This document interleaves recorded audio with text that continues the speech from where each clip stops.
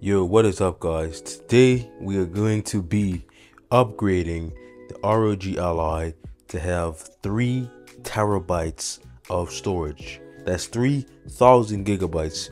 You see here we have the 2 terabyte SSD as well as a 1 terabyte microSD card.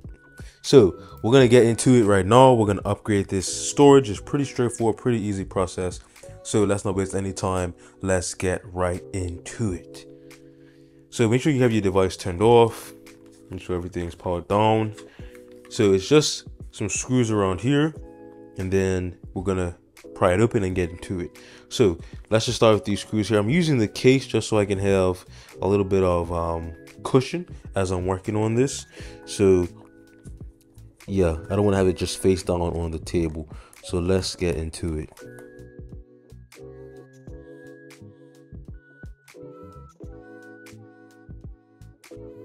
So you have those screws loosened. Let's just get our little spudger plastic tool here to get in between this crevice. That was actually very easy. Easier than I thought it would be to get in. So we just go around the edge of the device here. Go around the edge of the plastic tool. You don't want to use a metal tool here because you don't want to scratch it up.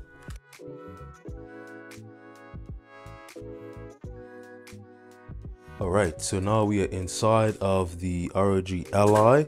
Let's turn this around here. We are now inside of the ROG Ally. So this is exciting, you guys. We're about to upgrade to our 3 terabytes of SSD storage here. So now that we have the back plate off, you can see that we have our SSD upgrade here. We're going to pretty much replace the SSD as well as the SD card and the SSD. So we're gonna have a total of 3 terabytes of storage in our device here. So let's just set that to the side. The SSD is under this flap here, so you can just lift this up and then you will see the SSD right here. So lift this up, and at this time you could remove the battery here just so you're not sending any power there, just in case. You can do that as a precaution. Now we're gonna do just unscrew this screw here, and they're gonna replace our SSD. So unscrew this screw here. Don't lose this screw. Set it to the side. Don't lose it. It's gonna be very important. So once we unscrew that, we can sort of just lift this up a little bit and then pull this out. Lift it up and then pull it out. Okay, so here is our 512 SSD, and now we can replace it with the 2 terabyte SSD. So let's open this up and get it in there. So this is a Sabrent 2 terabyte SSD. It's not too expensive, but it is one of the more premium options on the market here. You could probably find some cheaper from AliExpress or another site like that, but this is a reputable brand, so we should have no problems here. And here it is, the 2 terabyte SSD. Look at that, 2 terabytes of SSD storage. And yeah, let's get that in there. Let's not waste any time, guys. Let's just put that in, line it up, tilt it up a little bit, and then lay it down, push it into the socket. Make sure it's fully seated inside of that socket there. And then let's get our screw back on. Don't lose the screw. It's very important. So get our screw back in there. Screw that down.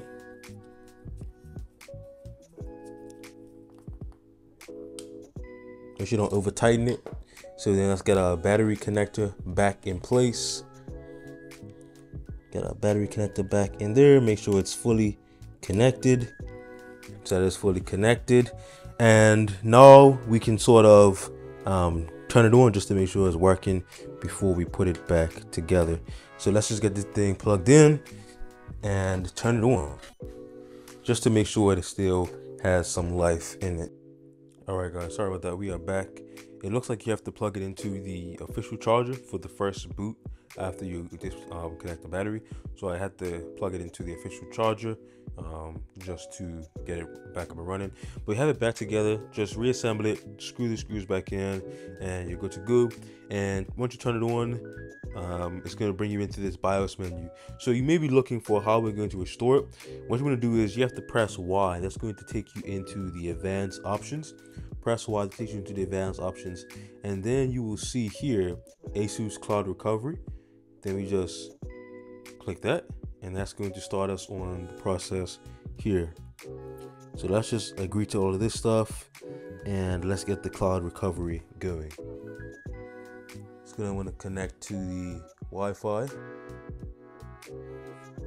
I'm just going to type in my password here. Okay, we're connected to the Wi-Fi, and now it's going to just run through the cloud recovery process. Alright, so it's downloading the files now required for the cloud recovery, and we're going to come back when it's all done. Okay, so after about 12 hours, no, just playing. After about like 20 minutes, the cloud recovery is done. So we can continue with this here and get into the device. So it's going to start up over like if you was to do a factory reset. It's going to pretty much have you to do all the installations and updates and everything like that. But the good thing is the ASUS software and everything is going to be installed, so you don't have to try to go download the Armory Crate and the My ASUS and all that good stuff. So yeah, it's going to run through the update. It's going to pretty much do everything it needs to do. Another step of the cloud recovery. But anyway, I don't want to waste any more of you guys' time. We did the SSD upgrade. We have our 1 terabyte. Let's officially just put our 1 terabyte in there just so we can call it a day, let you guys go about your day, and we can officially say we have a 3 terabyte ROG Ally. 3,000 gigabytes right here. You've seen it here first. I don't know, but anyway, you guys, it's pretty much a done deal, and I'll check you guys in the next one. Oh, actually, hold up. One thing I will say is the on-screen keyboard is not coming up for this part, so I'm gonna have to plug in a external keyboard. So that's one thing to note. I wasn't able to do this entire process without plugging in an external keyboard here. So that's just something that you may want to take into consideration.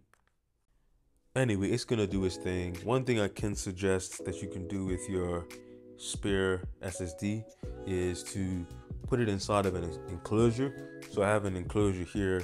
I got this a while back when I had the Steam Deck replacement. So what you could do is get one of these. They're pretty cheap nowadays. Get one of these SSD enclosures and just slap that in there and get yourself a nice 512 gigabyte SSD. You can put your files on it and you will be good to go. So now you got extra SSD. So I guess that's something that we got out of this. So it's not useless. Now you have an external SSD, maybe for some extra games or whatnot, and whatever you want to do with it. But that's just something that you can do with the external SSD. I mean, the extra SSD that you switch out of here. Anyway, I gotta get out of here, you guys. I'm wasting your time. So catch you in the next one. Let me know what else you want to see, and I'm going. Peace.